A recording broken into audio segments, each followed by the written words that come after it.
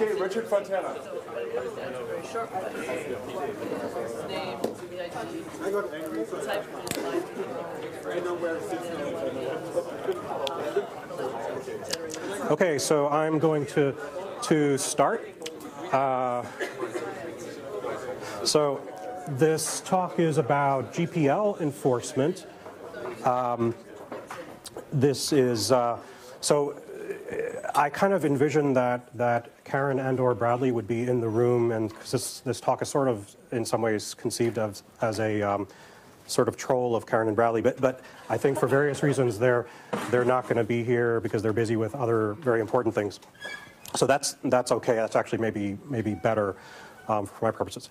But this is kind of a talk about GPL enforcement from perspective of some of us lawyers at Red Hat. I should explain I'm a lawyer at Red Hat, and we've been talking about this topic among ourselves quite a lot recently, and I'll explain a little bit like why this is an interesting topic to us, and then like how. So I want to sort of like present the sort of very, very rough tentative framework we're thinking about for how we're looking at the question of when is GPL enforcement appropriate, when is litigation appropriate in a GPL enforcement situation. And then if, to the extent I have time, I'm going to talk about some related issues that don't quite fit neatly into that idea of a framework. And also, so I should also explain, this is, so usually when I give talks, they're just like, my own thoughts on things. And this is a little bit different because some of the ideas are things that I've sort of developed collectively with some of my colleagues at Red Hat on the legal team. And so that's like different from the usual talk I give. But this is not, this is still very much, my own thoughts, my own perspective, just influenced by some of the ideas of my colleagues. So it's kind of a mixture of my own ideas and my colleagues' ideas, and it's not, it's not an official Red Hat talk by any means. But it definitely grows out of the experience we've had at Red Hat in thinking about this issue. Okay, so why are we even in Red Hat's legal department looking at this topic of GPL enforcement? I mean, so GPL enforcement's always been an important part of what's going on in free software and open source law, but it was, to me, it was like this topic that was kind of, in a way, minor in nature. I was sort of primarily interested in it. By the time I started working at Red Hat, I got interested in it because I noticed that there were Red Hat customers and Red Hat partners that were very, very concerned about the risks of GPL enforcement litigation, perhaps unreasonably concerned. And I used to give talks to lawyers where I would really de-emphasize the risk of GPL enforcement in general, or open source license enforcement in general, which I think is actually accurate. I think that there really is not a lot of active enforcement of these licenses, and that's actually one of the most interesting features of this whole system. So I really tried to de-emphasize the risk because I saw that it was hindering to some degree adoption and participation by those companies. In recent years, this has become, I think, a more interesting topic. So a few things have been happening that sort of make it more interesting. One is that in the US and maybe some other countries as well, we're starting to see a bit of an uptick in GPL litigation brought by commercial entities. So typically this is kind of a variant of what Bradley Kuhn calls a proprietary relicensing type of situation where you have a company that's sort of monopolized a GPL code base and is for whatever reason, bringing a lawsuit alleging a GPL violation, copyright infringement based on a GPL violation, with some sort of business goal of monetization or what have you. So we saw that in the U.S. with this very complex set of cases associated with Versata and Zimpleware that took place a couple of years ago. What's also happening also in the past few years is the Software Freedom Conservancy, so Karen and Bradley's organization, has been, they've been involved with GPL enforcement really from the beginning, But I think in the past few years they've kind of taken on a more active or expanded role. So Conservancy started the GPL compliance project for Linux developers. So they started doing GPL enforcement for Linux kernel copyright holders, which is something they hadn't done in the past. Hey, Bradley. So that's like that in a sense, in a political sense, increased the stakes because the kernel is such an important project commercially, and it's so pervasive that once Conservancy started doing direct GPL enforcement for kernel copyright holders, that was sort of inherently a high-profile activity. And then, of course, Conservancy has been funding the Hellwig v. VMware lawsuit, I guess, as part of that GPL compliance project for Linux developers. So that was filed a couple years ago, and it was dismissed, currently on appeal, I believe still on appeal. But also, I don't know if anyone has heard of, well, some of you have heard of Patrick McCarty. So what's going on in parallel is to Conservancy's activity and this increased commercial GPL enforcement. There's a Linux kernel developer named Patrick McCarty who, over the past couple of years, has been bringing a large series of lawsuits in Germany alleging GPL violations. And we don't have very good information about this, in part because there's the German civil litigation system is sort of very non-transparent by default. And so there's been just this atmosphere of rumor around McCarty's lawsuits, but there's been a lot of concern among commercial entities involved in the Linux ecosystem about what McCarty has been doing. Basically, so we don't have like reliable information, but what some have said is that McCarty is basically adopting a kind of extortionate sort of strategy around bringing litigation, sort of, in a sense, getting companies to agree to these settlements which have penalty clauses, and then the penalty clause is triggered by an allegation of a subsequent GPL violation. And it's sort of, apparently, from what we're told by some who claim to have knowledge about this, McCarty has been, amassing significant damage awards or settlement awards based on this kind of strategy. So the assumption that the motivation of McCarty has been, in a sense, wealth acquisition rather than compliance per se, or compliance for some sort of social purpose. So the Conservancy and the FSF published last year, I think, or the year before, a set of principles of community-oriented GPL enforcement. You should, look it up. I won't go into them here. Actually, I don't think that Conservancy has actually given public talks about the details of these principles. But I think these principles clearly came out of the concern over McCarty and a desire to emphasize the difference between Conservancy's, rationale and methodology for bringing GPL enforcement and McCarty's tactics or alleged tactics. So that's the purpose, I think, the primary purpose that the principles assert. So why is this interesting to Red Hat? So, I mean, one interesting thing is that, I mean, companies have not really publicly talked about this issue at all. Karen and Bradley talk a lot about GPL enforcement. We don't really see companies publicly willing to talk about this issue. There's a lot of back channel discussion among, especially legal representatives of companies about McCarty and so forth. But no one from a corporate point of view is really talking about this issue. So we sort of think that it's probably time for a company that's, especially involved in a lot of development of GPL licensed open source software to start talking about this. For Red Hat, it's particularly significant for a lot of reasons. Red Hat distributes lots of upstream GPL software. Red Hat uses the GPL for a lot of the software it develops.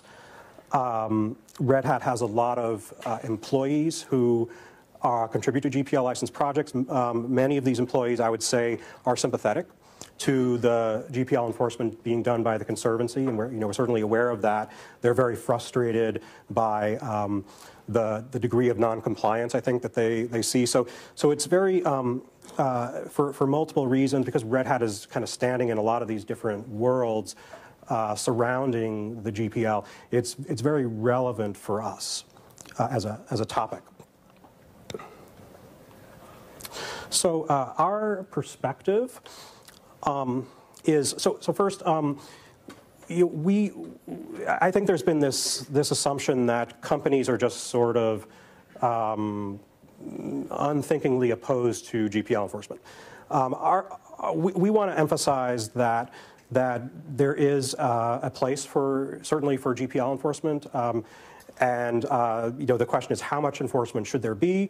What tactics should be used? So we actually think that Conservancy's principles are a really good starting point. Conservancy is really the first group to try to articulate, what kinds of characteristics legitimate versus illegitimate GPL enforcement should have. So a very good starting point. We think that there's more that can be said about the topic, and we kind of we sort of see ourselves as starting to think about contributing to a dialogue on this topic that in a sense Conservancy started. So we have a kind of rough, very rough tentative kind of framework that we're discussing about this, where we think about, what are the objectives of legitimate objectives of GPL enforcement and GPL compliance, and then what are the characteristics that such enforcement should have, and then what kinds of tactics are appropriate for that kind of enforcement. Okay, so objectives. So for us, if you go to Conservancy's talks on GPL enforcement, I think they'll probably emphasize the traditional conception of what the goals of the GPL are. So maximizing or protecting user freedoms, for example. Our view is kind of different in perspective, and we certainly recognize the importance of user freedoms as part of the design of the GPL, what the GPL is designed to do.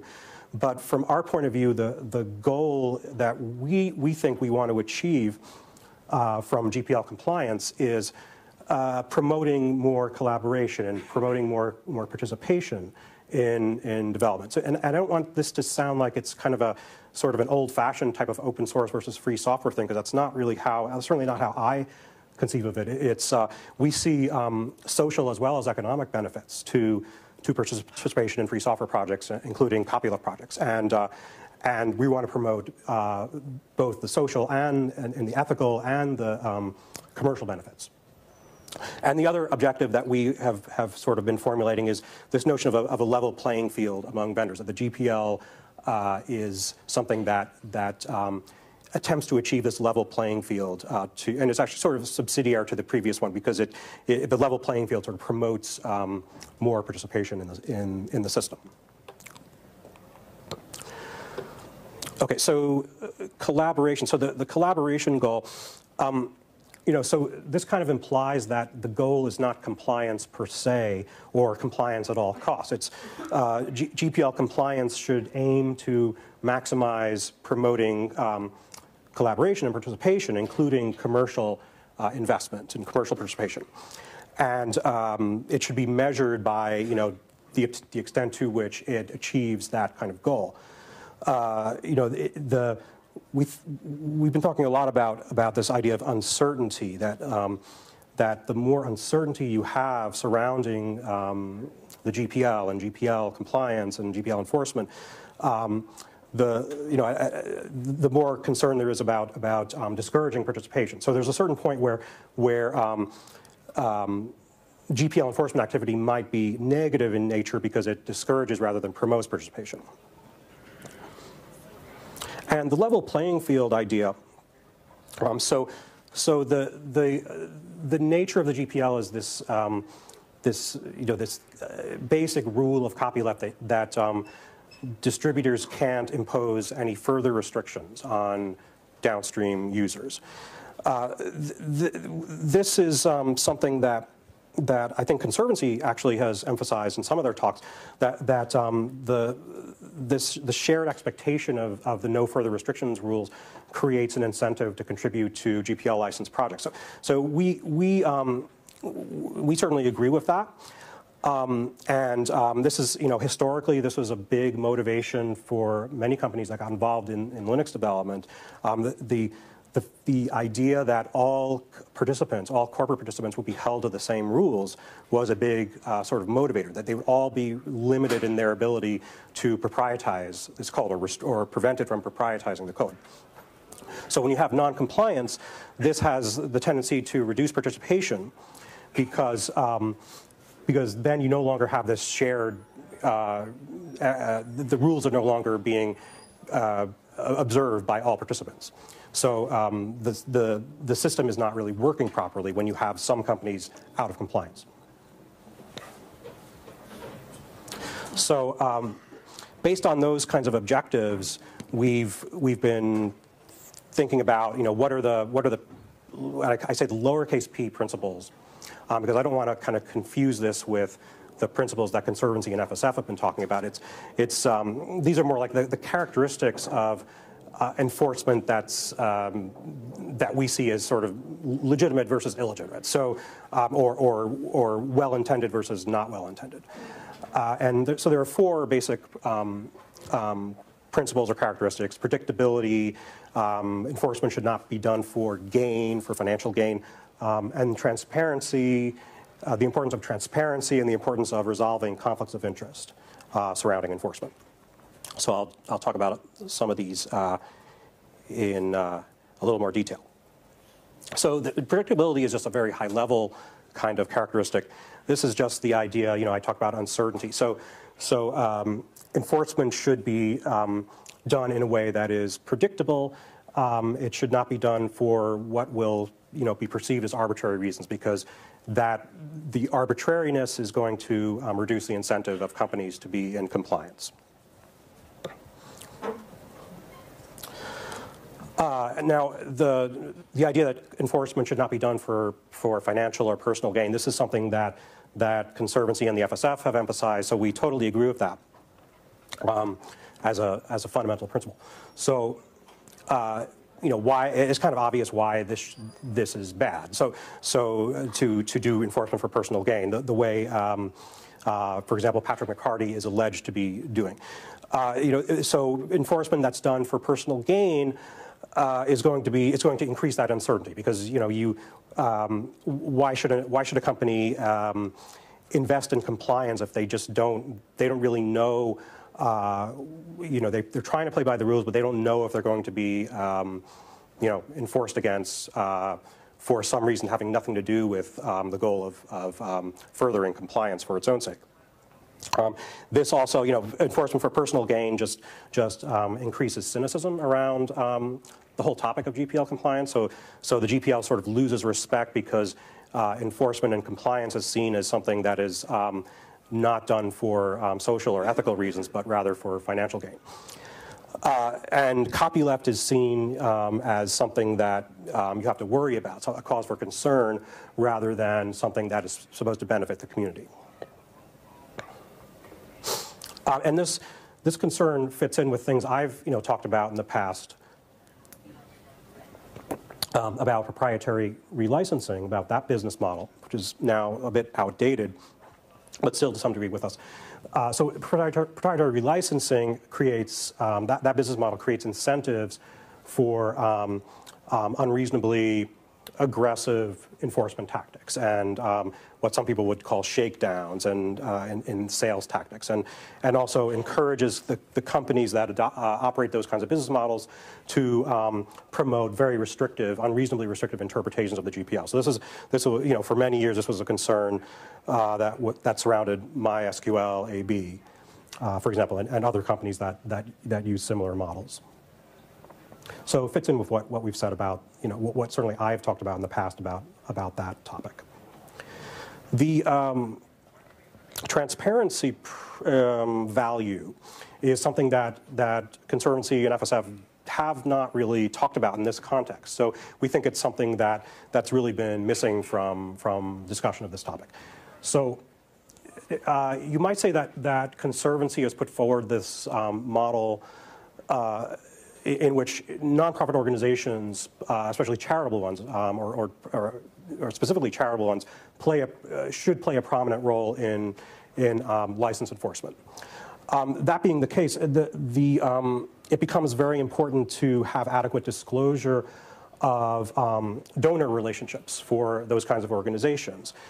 We don't really see the kind of disclosure that exists today being adequate in sort of giving us enough of a degree of confidence about the motivations for GPL enforcement. So we think there has to be some pretty high standard for disclosure of funding relationships for entities that are engaged in GPL enforcement as nonprofits. Another thing another issue that should be discussed in a transparent way is just the methodology for deciding if you do go to litigation, why do you pick one company as a target versus another? So if you're suing, you're suing a given company, what led you to that decision when there are other companies that are engaging in the same kind of violation? Also, this is maybe a fairly controversial point. Thinking about both McCarty and the Hellwig v. VMware case, we've been really concerned about the sort of by default secret nature of the German civil litigation system. In this respect, so there's a lot of benefits to the German civil procedure system relative to what we have in the United States. One big disadvantage that exists is in the U.S. The facts about litigation are public by default. It's the opposite situation in Germany, where when a litigation is going on, it's very difficult to get information about those cases. And this has been, I think, sort of used by, based on what we hear, by litigants like by Patrick McCarty. Because the secrecy surrounding the litigation has made it difficult, if not impossible, for companies that are targets or potential targets of his litigation to share information and share strategies and so forth. So the secrecy is very damaging. So all things being equal, non-transparent litigation forums should perhaps be disfavored, or there should be a higher burden to justify bringing a lawsuit in a jurisdiction like Germany, or in some way the problem of the non-transparency should be addressed.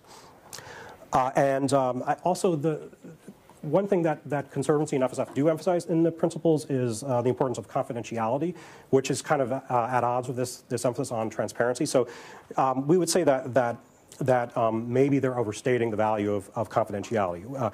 Perhaps we should be having more information disclosed about enforcement cases, including those that have not gone to litigation. And then an issue that has really been ignored almost completely, maybe completely, is the issue of conflicts of interest. So conflict of interests arise in GPL enforcement, and we would say that these should be acknowledged, they should be disclosed and addressed and resolved in some way. So the main concern is this idea of divided loyalties. So if an employee of a company gets involved in GPL enforcement activity, that activity might be in conflict with duties that they have to their employer. Imagine if the GPL enforcement involves some product of the employer, or some business partner of the employer, or a major customer of the employer. So there are all sorts of possibilities for how an employee getting involved in GPL enforcement could kind of create a conflict of interest in relation to the employee's status as an employee of some company. This doesn't mean that if such conflict exists, the enforcement shouldn't go on, or anything like that. It's just that these issues have to be made visible, and they have to be resolved in some way. And they could be resolved in a way that would facilitate the enforcement to happen. It's just that this issue has been, as I say, kind of ignored. And I think to the extent that we sort of get close to talking about it, it comes up in a way when we talk about copyright ownership. And that's something that Conservancy talks about a lot. But even if employees have copyright ownership of their work, their contributions to GPL licensed projects, that doesn't eliminate this conflict of interest issue, because you can have copyright on code, and you could still give rise to a conflict of interest situation if you have an employee who has a duty to an employer, or there could be other issues as well, like you maybe you have you're a business partner and there's some conflict caused by your GPL enforcement activity in relation to your business partnership, or various possibilities. The one that we've kind of thought about a lot is this employment situation. Okay, and then so what tactics are appropriate given those kinds of objectives and characteristics of good GPL enforcement? What are the appropriate tactics? So here we say education is very important, and litigation should be a last resort. These are also emphasized in the Conservancy and FSF principles, but there's a kind of a difference in some of the details we talk about. So we agree with Conservancy that non-compliance is generally a problem of education and awareness, and this can be addressed in many cases by working with the non-compliant company to learn about how they can come into compliance. And so there should be a big emphasis on finding ways to facilitate self-compliance by a target company that is not compliant with the GPL. In talking about education, we don't. I would distinguish that from the separate topic of general education initiatives around license compliance, which may have some value themselves, but I think the general education around compliance and learning about licensing and so forth, and enabling better tools for compliance, that's not really going to address the kinds of GPL non-compliance that I think, for example, Conservancy or the FSF or other GPL licensed projects have to deal with. So that's kind of it's more the one-on-one education that we're talking about there. And so everyone says that litigation should be a last resort, and we certainly agree strongly with that. But I think I would say that we would emphasize this more than we think Conservancy is doing. So what's wrong with litigation as a solution to GPL non-compliance? So litigation is just a really bad mechanism. It's a bad tool. It's too highly structured. It's very expensive, very time-consuming. The rules differ from locality to locality. So it's just not a well-designed mechanism for achieving compliance in general. It also has the detrimental feature that it is basically a form of shifting power away from developers and towards judges. Judges who, in general, are not going to be familiar with the technology or the kind of cultural or social background you need to have to understand how the GPL is actually interpreted in the community. The outcome of litigation can be very bad, and you can get bad results. And this can sometimes be heavily dependent on the knowledge level or skill level of the lawyers on the various sides of the litigation dispute. So it actually, litigation tends to increase uncertainty along one dimension. And the visibility of litigation, of course, is going to have some effect on making companies very concerned and about risk and so forth. My colleague Scott Peterson has written this interesting article that kind of relates to this concern about litigation.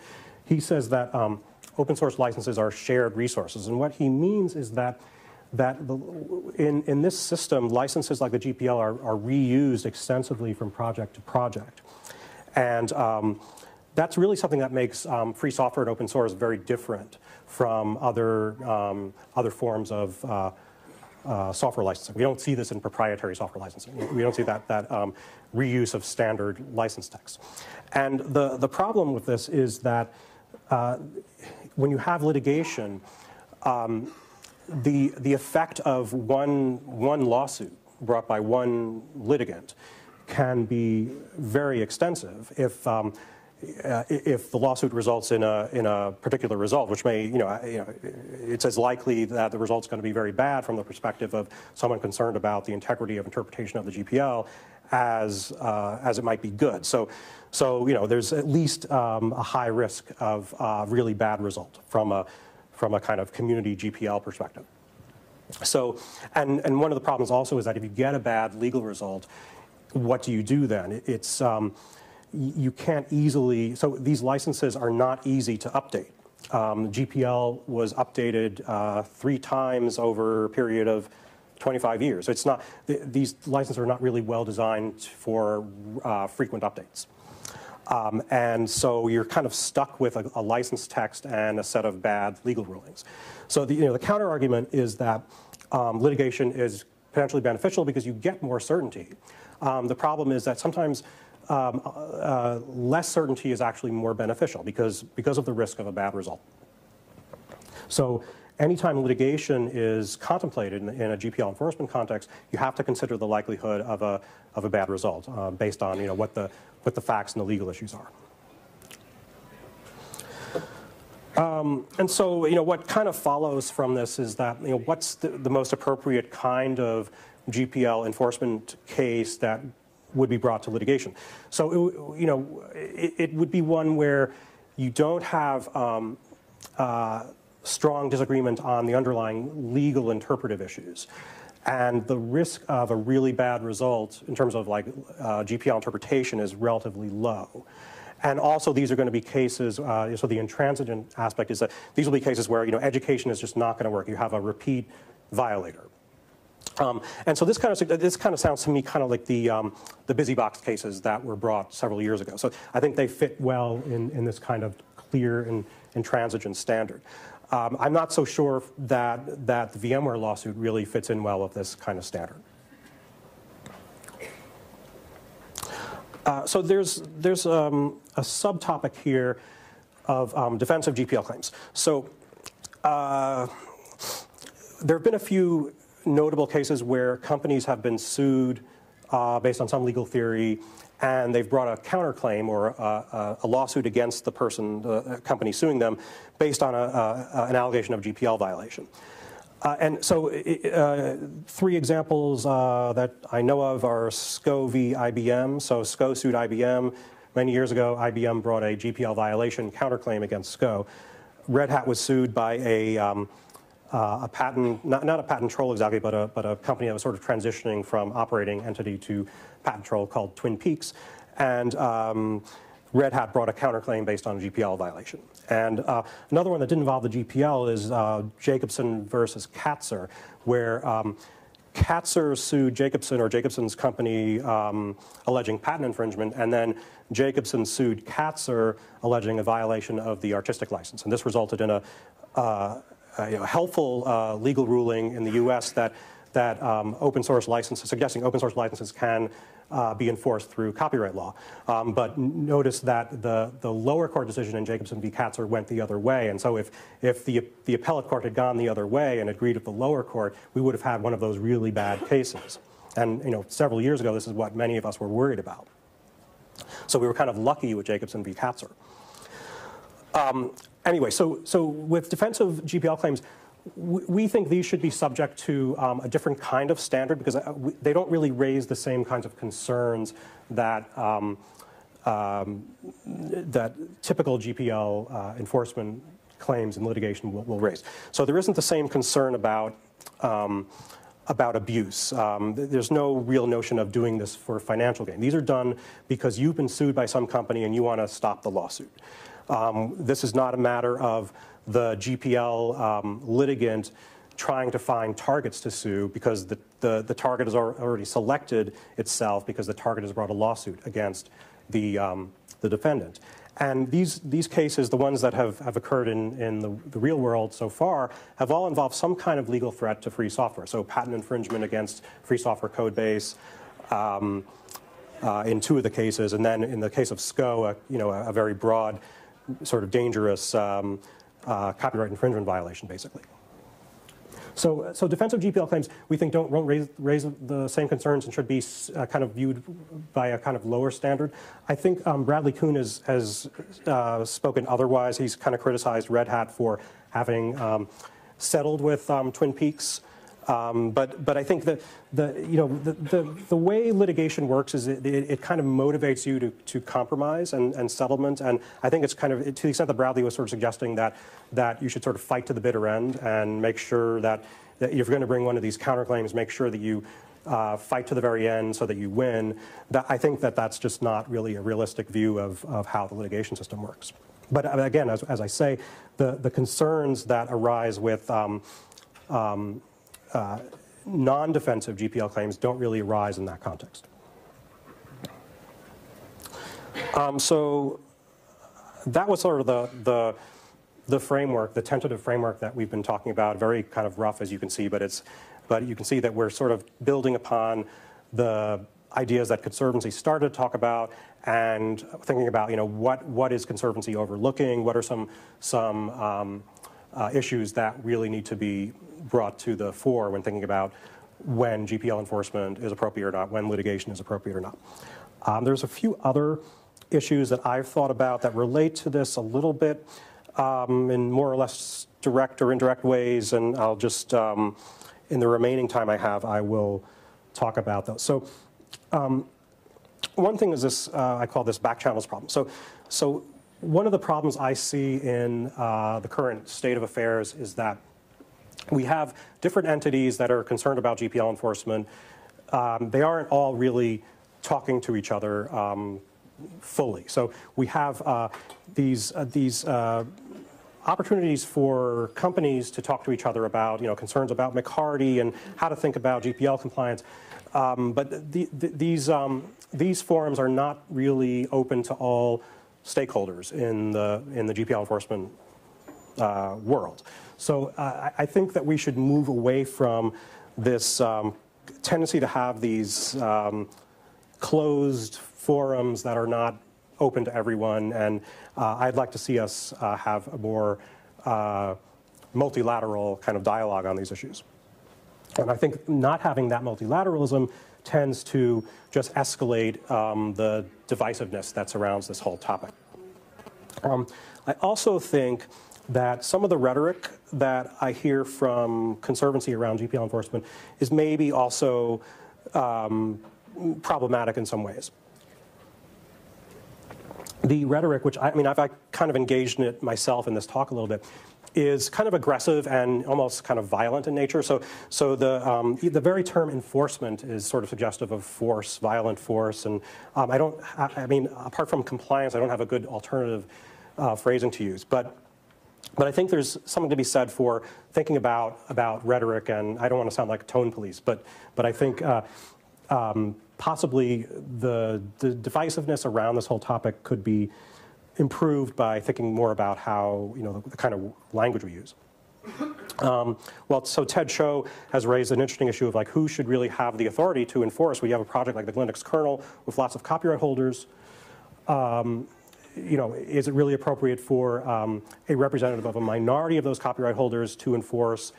This is, I think Ted suggested that maybe Linus should be the one to make the decisions, because after all, he ultimately makes decisions for what goes into the Linux kernel. I don't think Linus is interested in doing that. But I do think that when you have a project like the kernel, you have lots of corporate copyright holders as well as individual copyright holders. The corporate copyright holders are stakeholders as well, and they ought to have some sort of say in how enforcement gets done. I don't really have a good idea for how that can be done, but I can envision some more multilateral way of dealing with this. When you first had this dev room, Loïc Dachary gave this talk about basically saying that it is possible for companies to enforce the GPL without being corrupt. I'm not sure I agree with what he said in that talk entirely. Because I think that when individual companies bring GPL litigation, it's sort of inherently suspect. But maybe there's a way of multilaterally addressing the GPL noncompliance problem involving companies. And I think I'll just close on this point that I think one of the concerns we have about we hear about the McCarty lawsuits is that he's alleging very frivolous or questionable interpretations of the GPL that are inconsistent with how I would say we tend to assume the GPL should be interpreted in the community. And so maybe we can address that by having projects do more of an effort than they do today of documenting how they interpret the GPL as applied to the issues that arise in a given project. So maybe we could have the kernel start to put down on paper an attempt to kind of derive some kind of consensus view on, for example, the proprietary kernel module issue or any number of other issues that can arise in GPL enforcement issues or GPL compliance issues in the kernel context. So I don't know if there's time left for questions, but I'm going to end it there. Just a couple.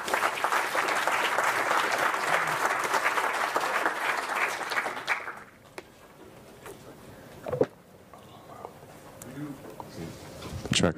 We do have a couple of minutes for questions, and I'm going to start.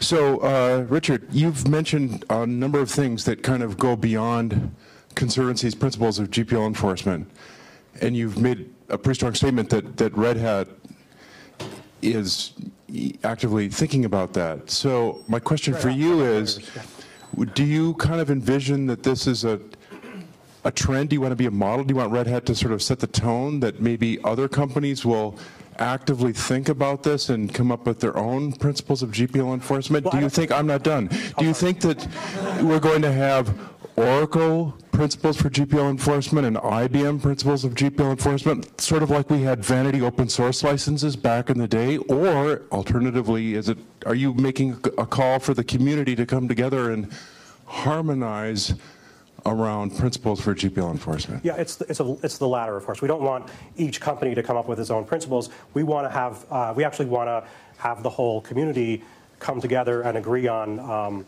what those principles should be.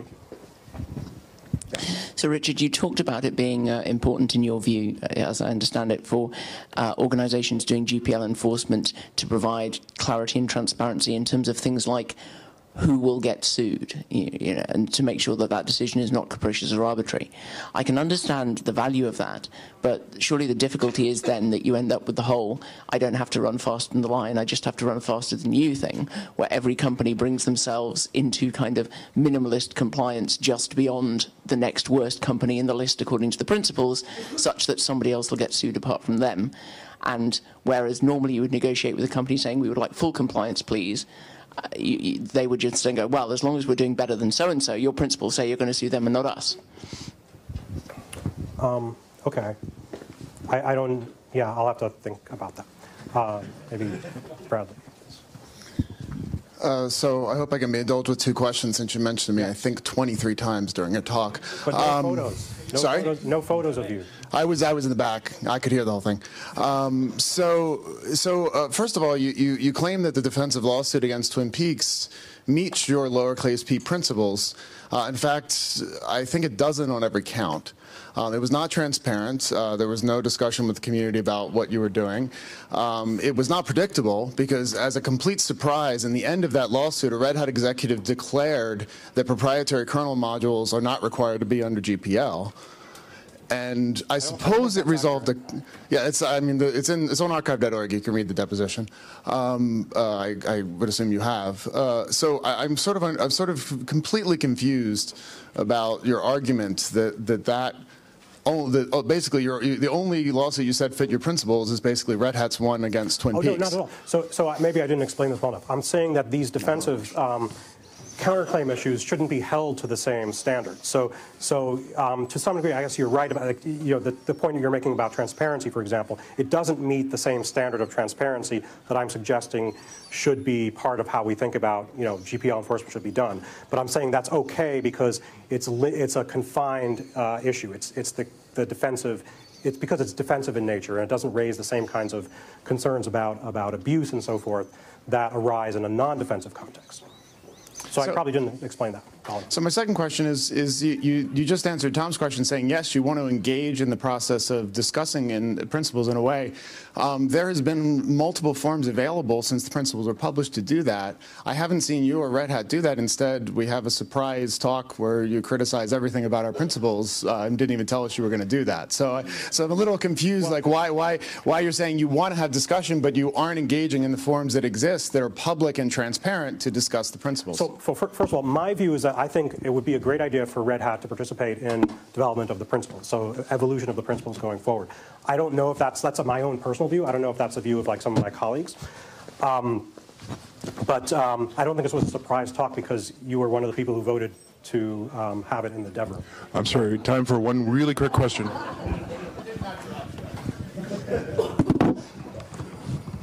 Oh, hi. I was wondering how much do you think the SEO lawsuits have done reputational damage to this whole field of GPL, including GPL litigation?